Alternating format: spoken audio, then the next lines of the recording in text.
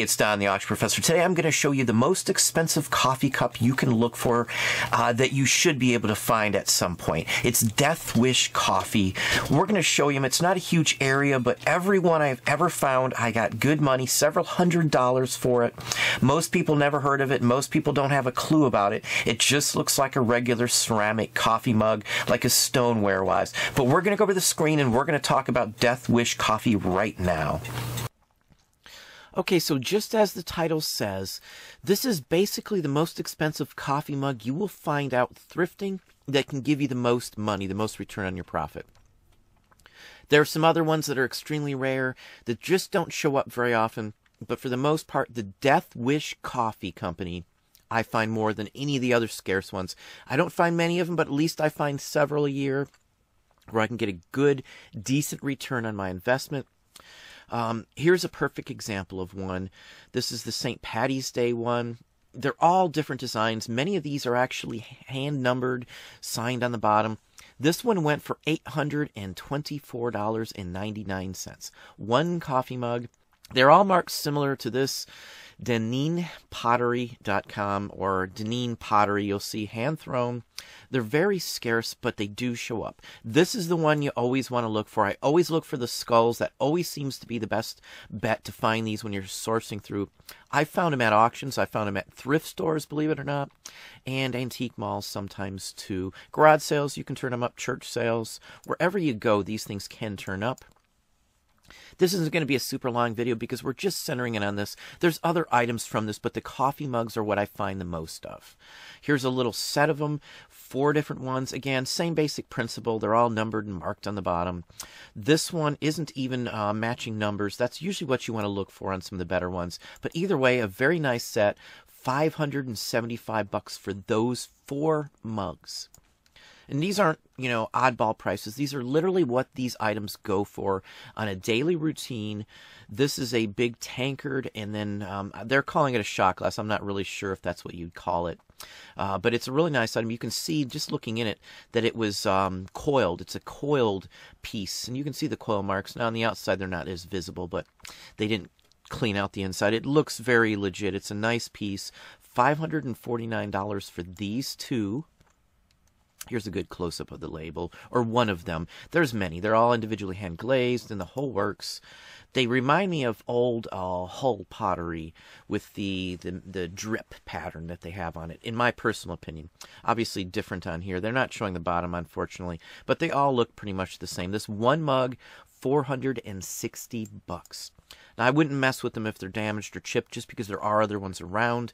I just wouldn't mess with anyone that's chipped or cracked or flaking or anything. Typical coffee mugs, 4 inches are standard on most every one I've seen. The pottery company, Denin, also makes other items too, but the coffee mugs, as I said, this is what you're going to find because most people just think, oh, it's just a coffee mug. I'm not going to worry about it. This one isn't hand numbered either, so there's many different kinds of these coffee cups. Just depends on which one you have. They're not super old. These are all newer items. $500 basically on this one. Another one. Some of these I really like. Valhalla Java. Interesting. It's for a brand of coffee they had out at a specific time. Rather nice. I'm not a big coffee fan, so I can't specifically say, but I love the artwork and the stylization. They've made a niche for themselves that even reselling of their mugs gets you a huge return. $400 on this one. Here's another one, and this one was pretty neat too, I actually have to say.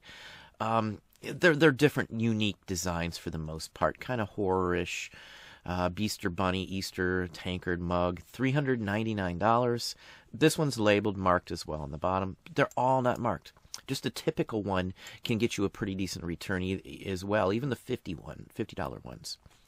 Another, the Headless Horseman Halloween one. This reminded me of the Headless Horseman with Johnny Depp or something along that line personally, or a cross between that and A Nightmare Before Christmas.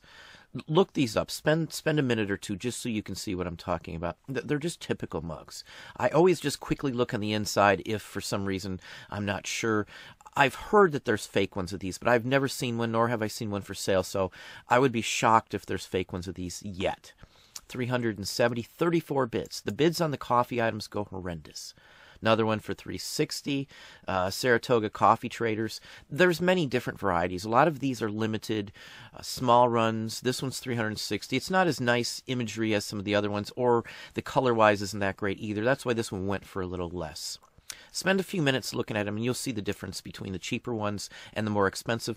And as you look here, the shape is different too. This one's concave. It sinks in on the sides. Rather interesting. It's also drips, so the ones that are more than one color always seem to go for more as well too. $356. Again, I'm just showing you a touch on this. You're going to have to dig out there. If you're not finding them, there's no sense in digging, but at least know that these things exist, because these are the most expensive coffee mugs I've ever sold in my life. They always net me a few $100s if I get a limited one. Even if it's not limited, I can still net from $50, say, to a couple $100 either way. So here's $320. It's like a little devilish character here. I thought it was kind of cute, actually. It's unique. That's the key. And again, they're convexed on the side a little bit on here. You can see how it swoops in on the side here. And this drip pattern is really nice. I actually like this one, truthfully. It's a more classical style of a coffee mug. Didn't go for as much as the majorly convex ones that are, have the convex top with like almost a mason jar top mount area to it. This one had 52 bids, $320. All these, too, for the most part, the buyer is paying shipping, too, so just keep that in mind as well.